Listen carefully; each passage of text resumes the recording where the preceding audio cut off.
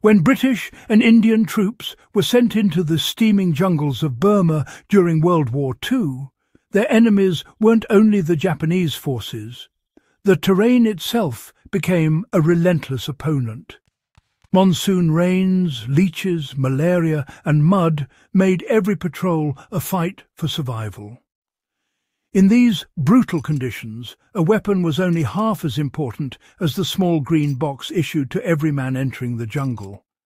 A compact survival box designed not for combat, but for enduring the wet, disease-ridden nightmare of tropical warfare.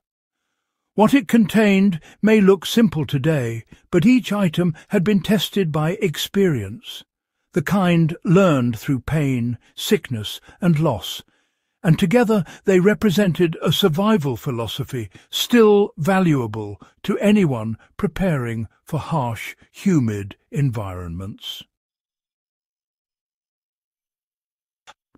The Burma Campaign between 1942 and 1945 was unlike any other theatre of war.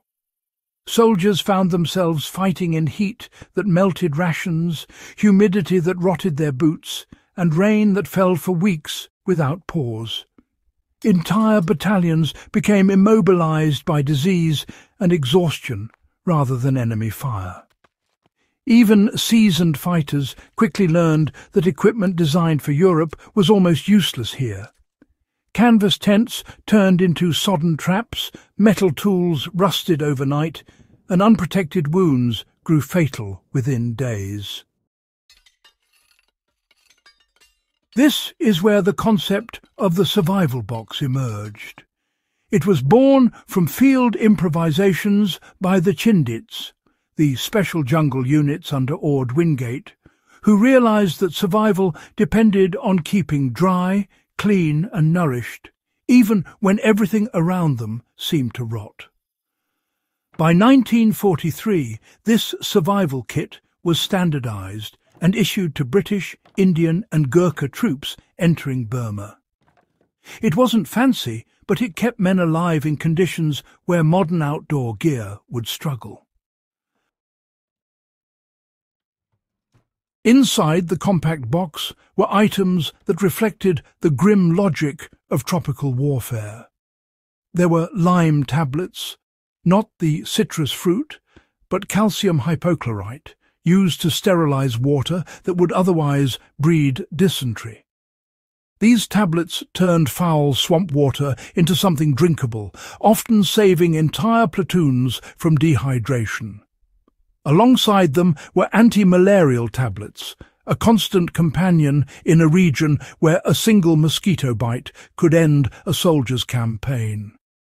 Then came a simple but powerful tool-tinned curry powder.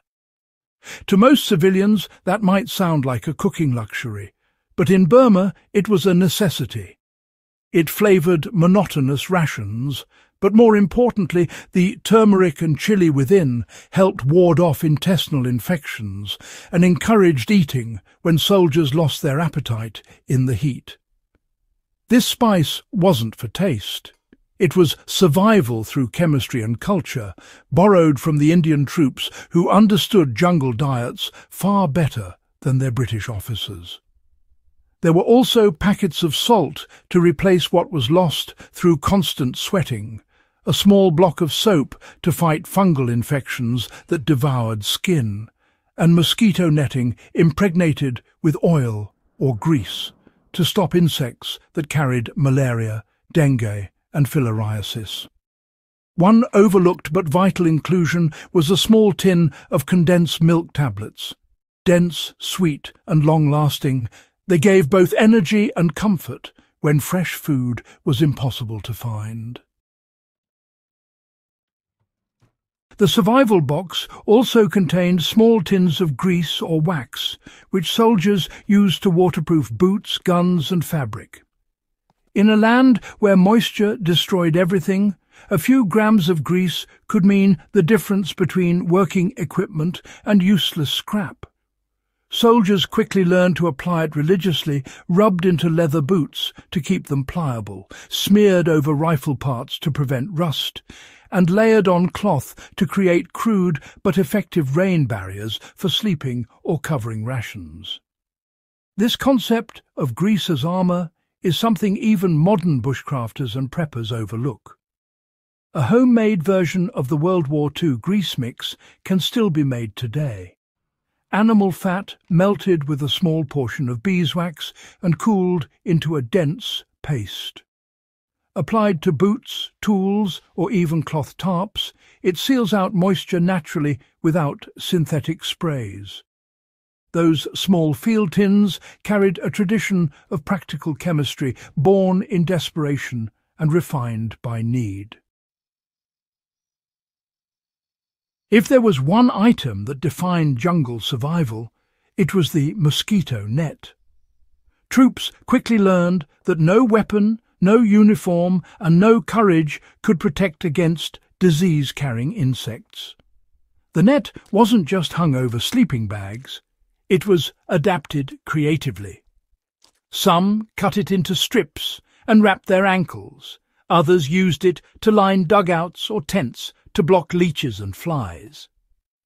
The grease applied to the mesh added another layer of defense, turning it into what soldiers jokingly called a grease curtain. Modern survivalists can still use this principle by combining breathable fabric with natural repellents. Coconut oil infused with citronella or camphor, rubbed into the edges of a fine mesh, can create a barrier that mimics this World War II innovation without relying on chemicals.